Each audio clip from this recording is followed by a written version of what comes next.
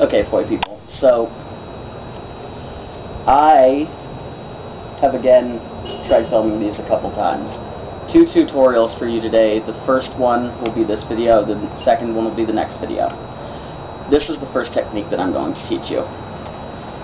I'm calling this, for lack of finding anyone else that has named it, a rainbow wrap, due to the arc that it creates at the top here.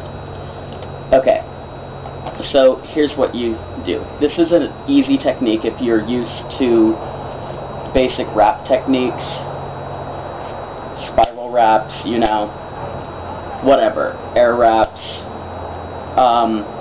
It's not a terribly hard technique. I actually didn't realize I was doing it until a little bit after I started. Been wandering around and my hands are just naturally doing it. So breaking it down, it doesn't seem like too hard of a technique to do. One hand out, other hand spinning, and my poi are a little too long to do this, so I shorten them just a bit. Spinning here, you bounce it off your hand, or your forearm, then bounce it back into a half spiral wrap around your hand, right? Not too terribly hard.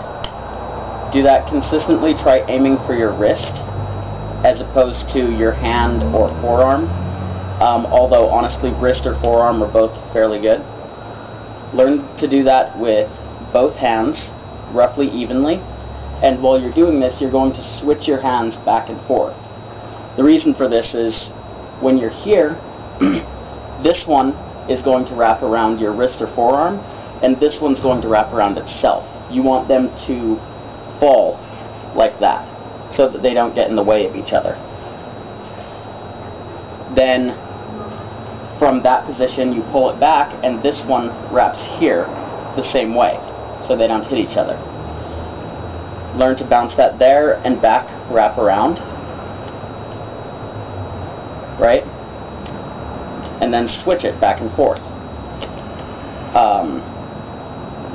Sorry about that. There you go. It's an easy technique.